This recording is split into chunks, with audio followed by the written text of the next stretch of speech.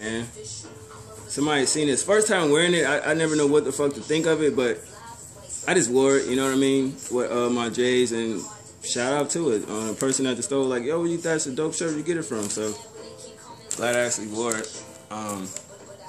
Word to the wise, don't buy shit just to buy it, you know what I mean? Actually buy it because you actually got something to go with it. This was a shirt that I bought that I was going to eventually wear for Memorial Day, but I didn't wear it over the weekend, you know what I mean? So at the end of the day, it is what it is. But why I came here, mixtape review, Rocko with Poet EP.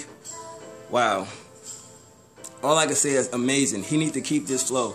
In my opinion, this is my opinion, I enjoyed the whole project. He had no flaws nowhere. Nothing on this mixtape was whack. That's just my opinion. Y'all can let me know what y'all think. Definitely worth listening to. Every song on here is fire. I had no problem. Production was A1. He did his thing. And he need to flow like this. You know what I mean? Straight up. Number one, controlled substance. Smooth beat. Nice. You know what I'm saying? Straight nice, man. His flow was amazing.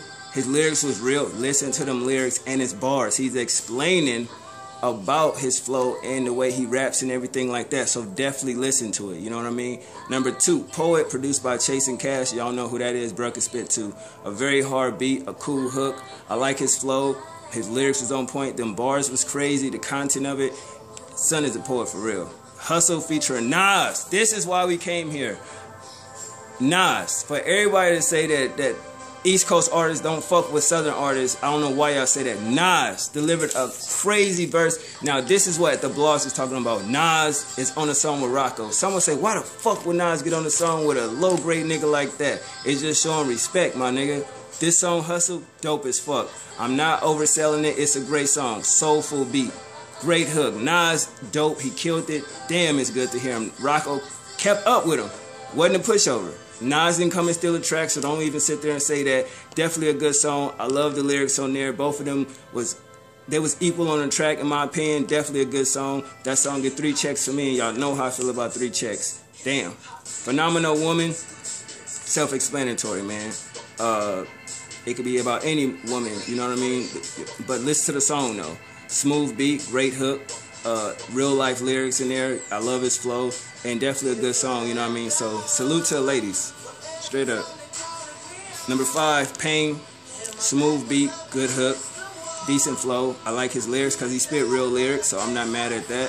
And the content wise was straight. Number 6 is a real song, man. Call You in Heaven. You know what I mean? Listen to the title and understand. Mellow beat, real hook, real lyrics, honest lyrics. I love his flow on that record. I like his flow. So you can't get mad at that. You know what I mean? I was shocked to actually hear that, and I was happy to listen to the song. Forever. Soulful beat, great sample, cool flow, real lyrics, good hook.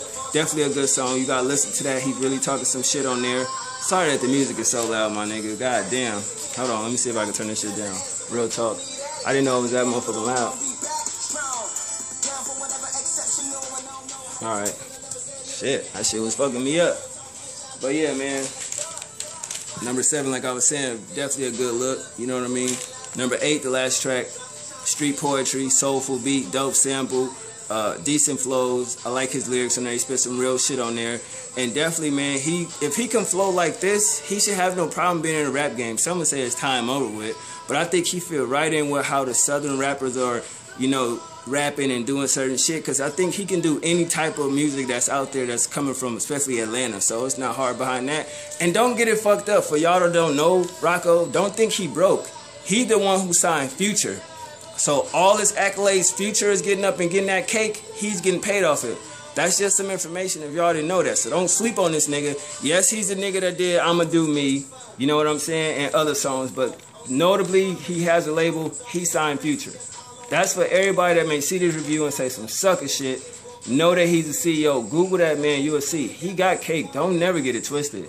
You know, he had kids with one of the most beautiful women from the South, Monica.